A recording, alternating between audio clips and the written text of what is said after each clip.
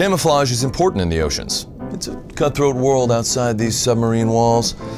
Today we're talking about seahorses and their ability to camouflage.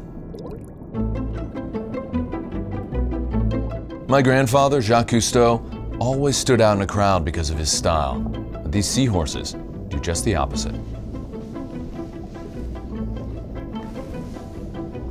Seahorses are masters of camouflage. The pygmy seahorse is one of the most well-camouflaged species in the ocean and the smallest variety of seahorses that exist. They're the size of a paperclip. In fact, the pygmy seahorse wasn't discovered until someone was examining a piece of coral it was on. Seahorses, much like chameleons, can change color.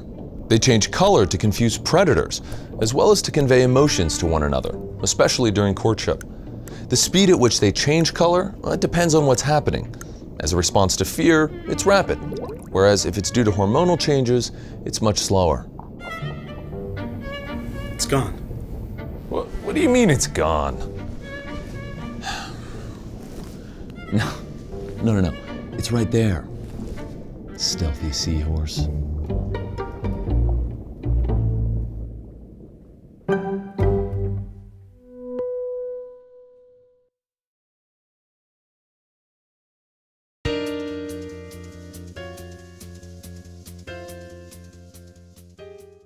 Humans can experience over 10 million colors. It's rather amazing, but not to the mantis shrimp.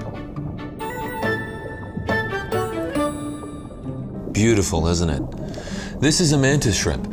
Mantis shrimp have 16 color receptors in their eyes, the most of any animal on our planet. Now, what does this mean? Now think about the world you live in. You're experiencing all this with 3 optical receptors. Because the mantis shrimp has so many more than us, their light detecting ability is astronomically better. And this can help them spot prey quicker, making it an extraordinary hunter.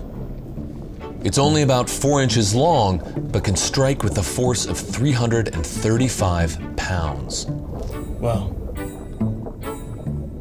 It takes 9 pounds to break a nose, 25 to break a small bone, and 400 to break through a block of cement. The movement of the mantis shrimp claw is one of the fastest for any animal on Earth. They've even been known to break through aquarium tanks. Remarkable.